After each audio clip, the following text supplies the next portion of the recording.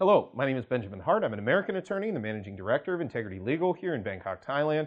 As the title of this video suggests, we're discussing insurance in the context of Thai immigration and visas.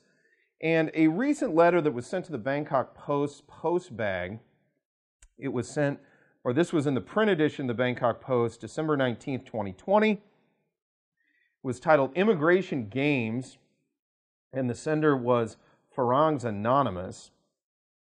And quoting directly, why does immigration refuse to accept notifications from government agencies and/or insurance companies that clearly state bona fide payments to recipients on a yearly basis? I am talking about Social Security payments, government pensions, as well as private pension payments. Stated requirements say they are perfectly acceptable as a proven source of income.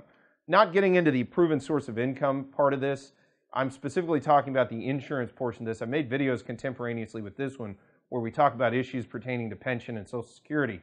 But long story short, with respect to insurance, I think what the writer is talking about here is foreign insurance coverage.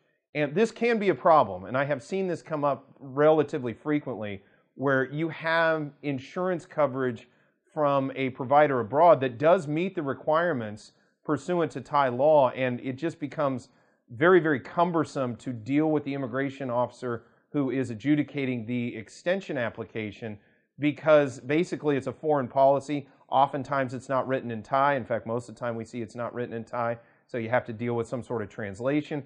And then on top of that, that officer is just uncomfortable with, going ahead and approving that based on that foreign insurance documentation, notwithstanding the fact that that documentation may be fully up to par with respect to Thai immigration regulations. And this comes down to the fact that at the end of the day, Thai immigration officers aren't insurance experts, and they're definitely not experts with respect to foreign insurance. Now, I'm not saying that that makes this situation okay. What I'm saying is, when they're dealing with so many different people, there's a lot of retirees in Thailand. There's tens of thousands of them, to be precise.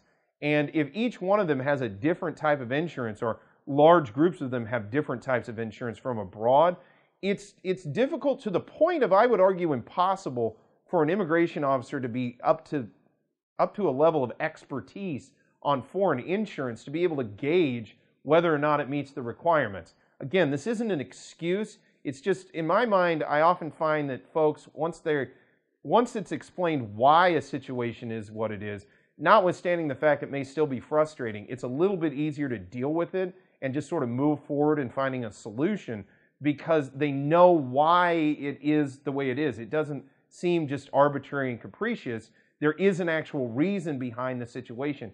In this case, with respect to foreign insurance, yeah, I do understand people's frustration, but at the end of the day, again, a Thai insurance provider where the policy is all in Thai, and that officer can just quickly go to the relevant sections to make sure that it's in line with Thai regulations, that's going to be a much smoother process than one who has insurance from abroad and is trying to operate and deal with immigration where that officer cannot readily point to exactly where that insurance fits with the requirements required by Thai immigration law.